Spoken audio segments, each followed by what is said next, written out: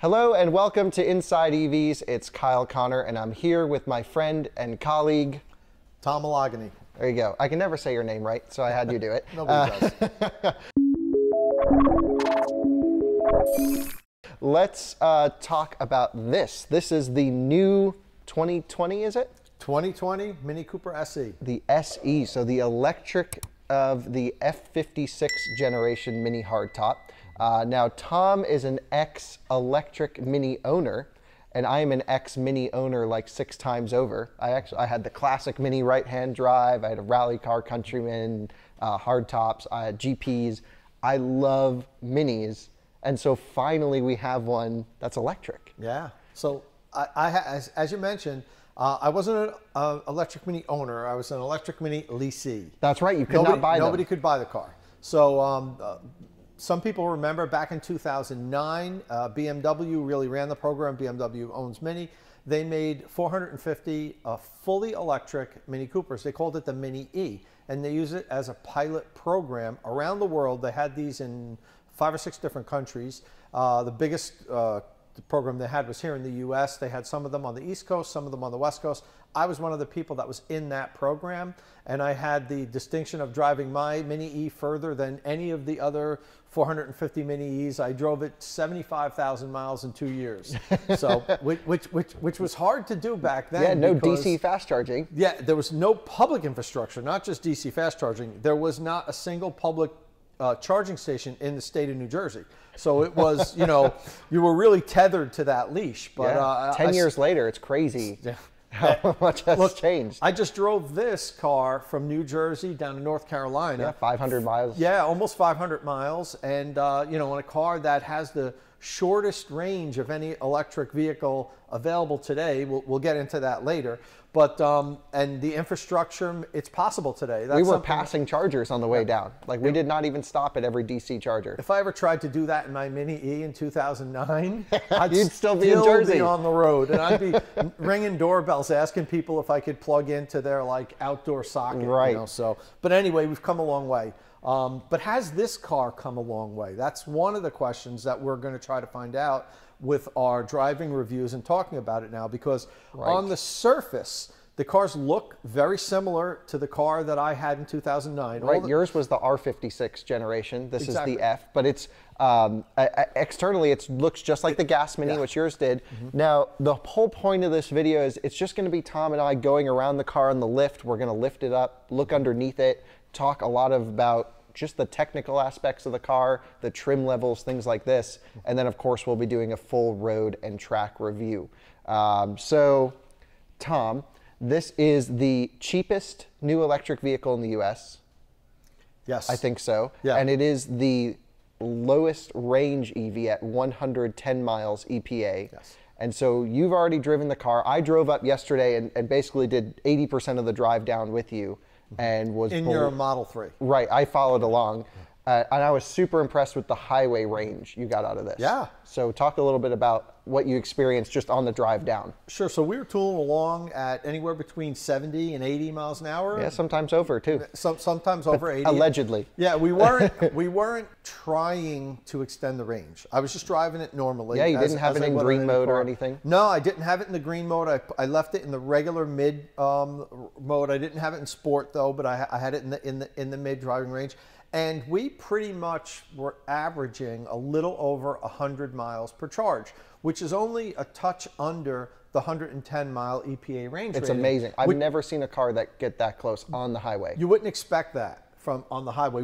My original plan, I was planning on making at least one more stop at the Electrify America charging station. So I didn't think I'd be able to go 90 miles in between stops, but I was able to. And one of the reasons you were able to go so far in between stops was the charging profile on the car. Now, typically, if you watch any of my out-of-spec motoring road trip videos, you know I charge to 50% or whenever the car tapers, and then I'm off to the next. But this didn't start to slow charging off peak rates of about 50 kilowatt until 77%.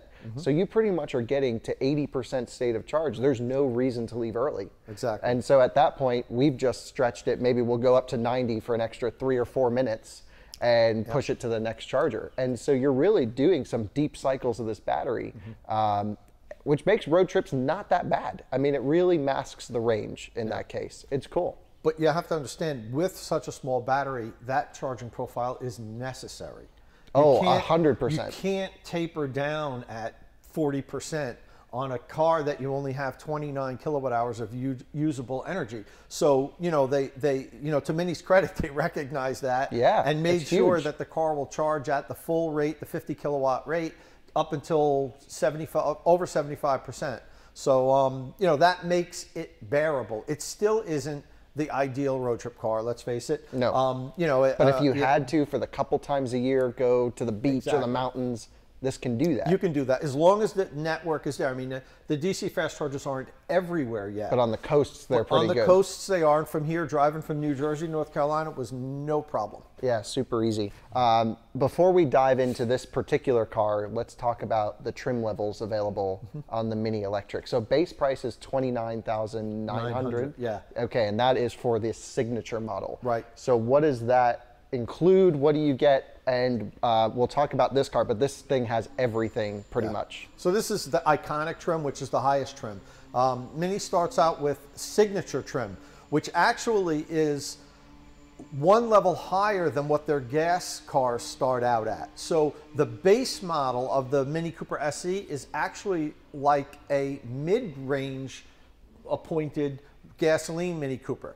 So that starts at $29,900 here in the US, and for that you get a 6.9-inch navigation screen, you get comfort access as standard, you get the driving assistant with forward collision warning, which is really good to be standard on a car, and it comes with 16-inch wheels and the basic sound system.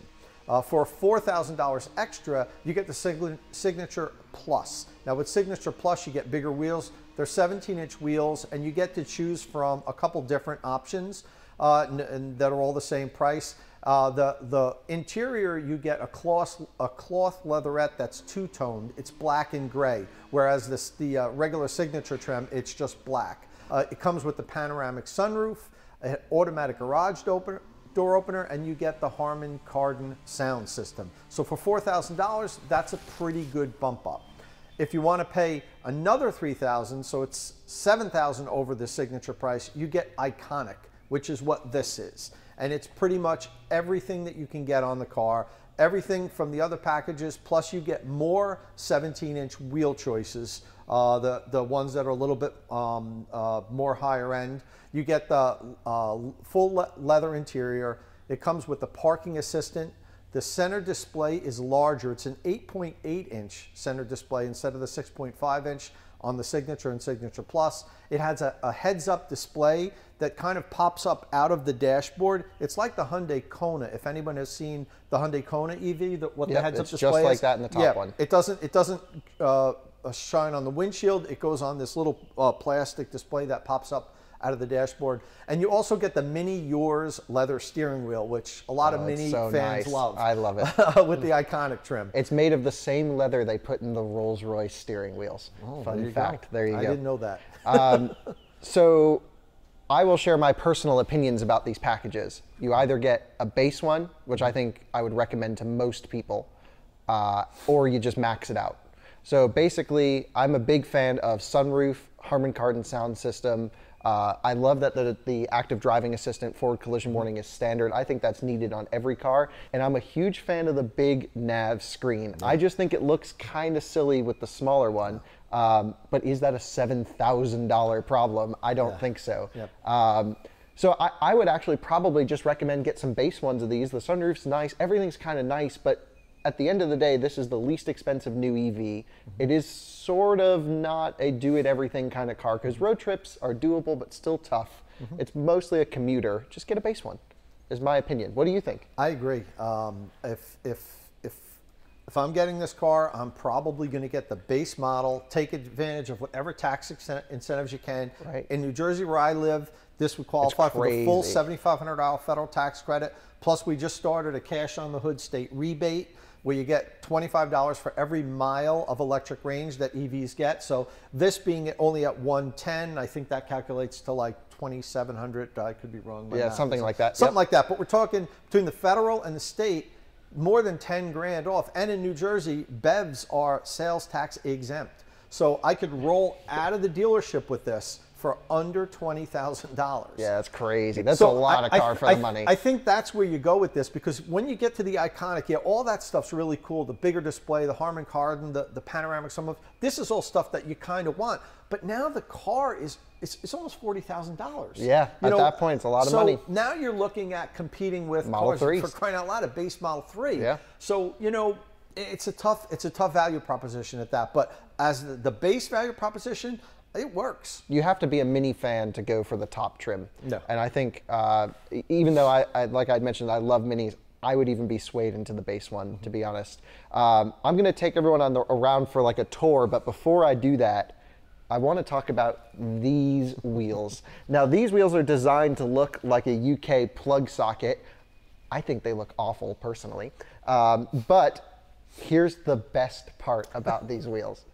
On the window sticker, I kid you not, the wheel option name for these 17-inch wheels are the Corona spoke wheels. Talk about bad timing. Yeah, I feel bad for Mini on that one. I know it was not intentional, but it had to be pointed out. Yeah. So that's pretty bad. So while we're in the back of the car, let's start here, charging the vehicle. So come on over, I'll show you a little bit about this. In the gas cap itself, you have an embossed plug-looking logo. And when you open it up, of course, you have J1772 and CCS. It will do 50 kilowatt peak charging rates. And this is an interesting design because it's set really far back in the car and it's on an angle facing up. So basically, to plug it in, you kind of have to lift up the bottom of the plug and aim it in there. I found it to be a little bit difficult based on what I'm used to, but I think just like any car, these little quirks come with time. And Minis are definitely quirky vehicles, but they're extremely premium as well. Coming off the back, you have a little bit of a lip spoiler up here, which looks nice. And it is the only Cooper S trim that doesn't come with the dual center exit exhaust for obvious reason. So you have this nice diffuser that goes all the way across, parking sensors, and then you have the beautiful Union Jack rear tail lamps. The brake light and the turn signal are the same unit, which kind of looks weird from the back. The brake light flashes, there's no separate amber turn signal, but most cars are this way, Tesla's this way as well, so not a huge deal. Other noticing points that this is an electric, you have the yellow trim inside the Cooper S and an electric badge on the other side as well. But off a first glance, you can drive this car and no one would know that this is the electric version. So when you come around to the front, it's just standard Mini, of course. It's a F56 chassis, so everything is standard. This is the LCI trim, which means Life Cycle Impulse, or the .2 generation. So you have the brand new Matrix LED headlights that are currently coded to do auto high beams on this particular car. But in Europe, they'll do this cool like light moving thing and black out the car coming towards you so you can retain high beams. That I believe can be coded aftermarket, sort of not legal in the US. You also have this grille with no real air intakes except this little slot. I mean, these cars really don't require much cooling. Even on the drive down yesterday after all the DC fast charging sessions, not once did a fan kick on to cool this battery. Pretty impressive. The hood itself, big clamshell design, but it's all standard Mini. It still retains the hood scoop from the gas car, but just like the gas car, it doesn't do anything. It's there just for looks. Let's come around to this side. Now, as mentioned, this particular one is the Iconic trim. I'm not sure if this is standard or not, we'll look, but there's little puddle lights, so when you unlock the car, it shines Mini on the ground, which is kind of cool. Comfort access is standard, of course. Inside, this one has the satellite gray trim, which I think is absolutely beautiful. It has the new Mini digital display on the screen, which is currently not lit up, but I'll overlay some footage of that. And being this is a automatic trim and not a manual, can't get a manual in an electric car yet, or ever, there's no need. There is the new style Mini shifter. And of course you have different driving modes. You have Sport, Mid, Green, and Green Plus, similar to i3S, no different there, and 2 different levels of regenerative braking. So you have high and low, and the car defaults to high every time you turn it on. So this is what it looks like under the hood. Now, if you remove this plastic cover, what we see is the power electronics and the electric motor. This is a front-wheel drive car. One of the things that I found was interesting was, see this tubular frame? It goes all the way down around the motor and around the power electronics. Mini had to have this engineered to be like a, for crash structure integrity. The motor, the gas motor, is part of the crash structure of the vehicle. So when you remove that gasoline motor, all of a sudden now the Mini wouldn't perform well in front crashes. So they had to engineer this tubular frame. It's really hefty. It goes all the way down. I know you can't see it with the camera. It like encircles the whole power electronics and front motor, and it keeps the car safe in frontal impacts. And now you join me underneath the electric Mini Cooper SE, I guess it would be called. A lot of good plastic shielding under here. Of course, you have your aero guards. It all looks fairly standard until we get to here. Now, normal Minis have your exhaust going down, or in the case of a Clubman or Countryman, you have your drive shaft because they're all-wheel drive. In this case, this is the battery pack. Now, it has this really cool material under here. I'm not sure if it's to prevent against scraping or for noise insulation, but the whole battery itself is a giant T, so it is narrow going back, and as it gets into the underfloor storage of the trunk, they filled that up with a battery pack, and it's about 33 kilowatt hours, 29 usable. It's fairly sizable battery pack to fit in an existing architecture of a gas car. So I think they did a really good job with this. Front wheel drive, of course, and it doesn't spin the tires off the line, hooks up really well, so that is definitely impressive. Let's look at this in the rear. So under here, you can see they have the most sizable portion of the battery in the rear, which means that the weight balance on this car, I assume, is going to be closer to 50-50 than the normal Mini. So we'll see how that affects handling later on. And then this whole rear diffuser needed to be designed for the electric. You can see that it has some water exit points here. I don't think you'll be seeing rocks or stuff get caught in this. It's fairly soft and pliable plastic, so I think that should be okay, no problems there. Other than that, it's all kind of fairly standard as the gas one. I brought my friend Chris, who owns G3 Automotive in Raleigh. It's a popular BMW tuning facility and maintenance shop, just to look under here, and he was very impressed with how they stuffed everything in and how normal and consistent it really is with the internal combustion variants. So good job to Mini to not have to change much to make this electric.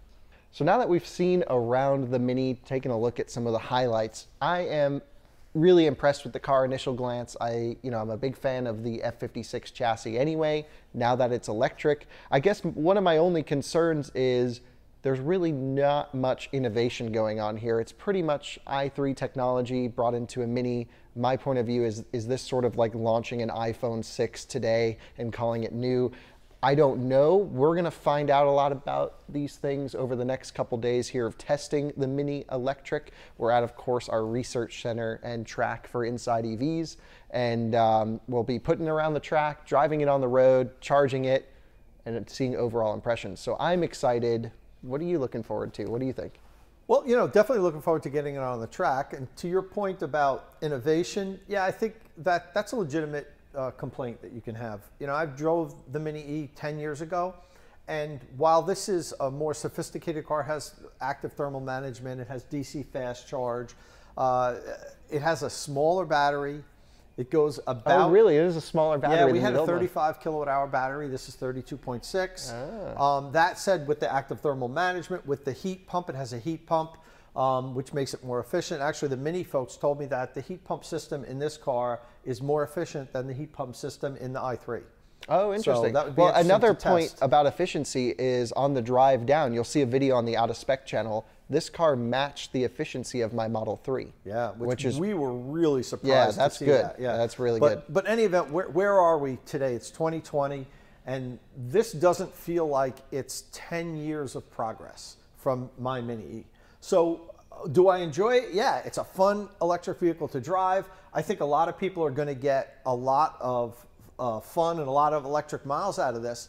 But, I can't help but to wonder why this isn't that next generation leap. This is definitely like a first generation, second generation EV type thing. Yeah, it's exactly. nothing transformative. Conversion, it's not a dedicated platform. Right. Well, that's the thing. That's the justification. That's the justification. So you can get this car, and with incentives, it might only cost you $20,000. Yeah, you're under 30 basically. When you do it that way, it is a great little EV for that kind of price. And one of the things I want to point out, when we're talking about the range, not every electric vehicle has to be a 300-mile range electric car. I agree 100%. There's different uses, there's different needs. And one of the things that Mini brought up to me was that the average Mini owner has 3 or 4 vehicles in the household. Yep, I believe it. So it's not even that it's their second car, it's their third or fourth. So every vehicle in the household doesn't need to be able to perform every task that you could ever need it to do. I agree. So this does work. It's going to work for a lot of people, and I think people are going to like it. Yep, 100%. So stay tuned to Inside EVs for more. Subscribe to the channel because we'll be putting this car on the road and track coming up over the next few videos. Thanks for watching.